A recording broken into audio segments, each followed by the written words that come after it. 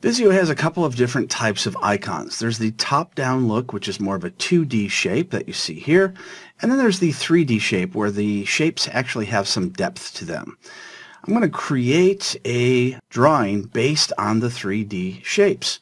On the left-hand side, you can see all the different shapes under Network and Peripherals, as well as Computers and Monitors, and Quick Shapes, which take what it believes are the shapes that you're going to most likely use. Let's click back on Network and Peripherals, and I'll just go ahead and drag out a server, and you can see what it looks like. You can see it has a lot of depth to it, but instead of looking at it like you're looking at the top down, it's more like you're looking at sort of the side or in front of it. But that's okay, because it does give you a different view than the traditional 2D types of icons. You can select one of the shapes, and you can see these other shapes that you may have chosen earlier, and it will show those where you can click on it and it automatically links to it. So if you have another device where you want to use a shape for that device, you can do that. I'm going to delete that, and we'll take a look at a few other 3D shapes. There's a bridge, a modem. So for instance, if these different shapes don't come out the size that you want them to come out, that's okay. You can just select them and left click and drag, and you can see the shapes get larger. You can also connect them together by clicking on the connector button at the top and highlighting until you see the green square in the center, and then dragging using your left mouse click to the other device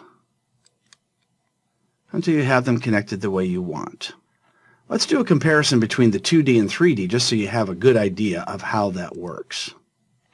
We'll go back to our categories, network, and we'll look at the basic diagram that looks more like a top-down view. And then we'll click Create.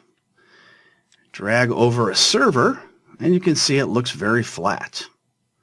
If I go to Shapes, I can bring in any of the 3D shapes I may want from before. Just type in 3D, and take a look at all those different 3D shapes. I'll bring out this can just for a comparison. You can see the depth in the 3D shape compared to the 2D shape.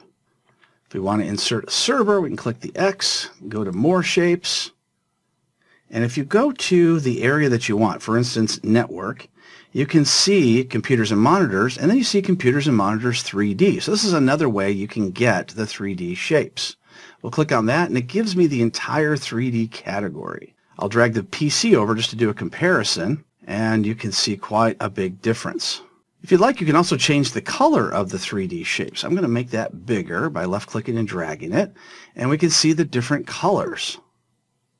If we hit this drop-down, we see a list of different colors. If you don't see the color you want, you can go to Design and just change the theme. And now we see new color options. 3D options do tend to take up a little more space, as you can see, but you can resize them if necessary.